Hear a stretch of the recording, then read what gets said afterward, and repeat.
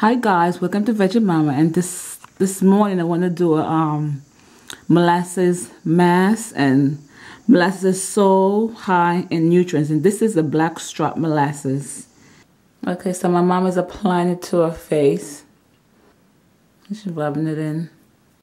Okay, so my mom finished applying the molasses to her face, so she's gonna let it stay on around half an hour. I'm gonna rinse it after that. Okay, next I'm going to apply it to some of my lip too. Nourish my lips. This is really good. The molasses is very cheap. I'm going to let it stay on my face for half an hour. Okay guys, it's been half an hour. I'm going to wash mine off, my face. You could do it two ways. You could use a wet rag to wash it off, or you could use your hand to wash it off. I'm just going to use my hand to wash it off with water. I'm telling you guys, my face feels so good. You gotta try this recipe. Try this mask. Next I'm gonna wipe my face.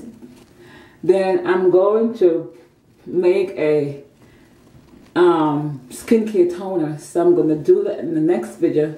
I'm gonna use that to put on my face. Okay guys, you see how I put the toner together.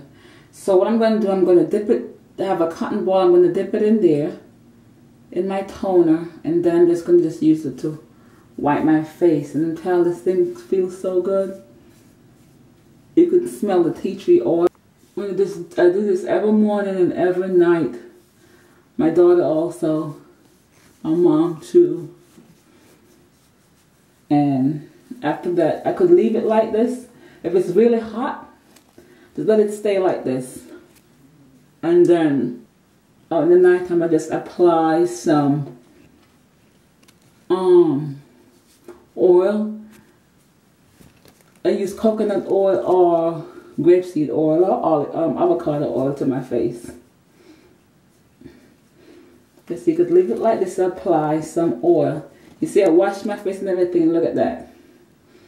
So I hope you try this toner. Try this toner, like this video, share, and subscribe. Thanks for watching.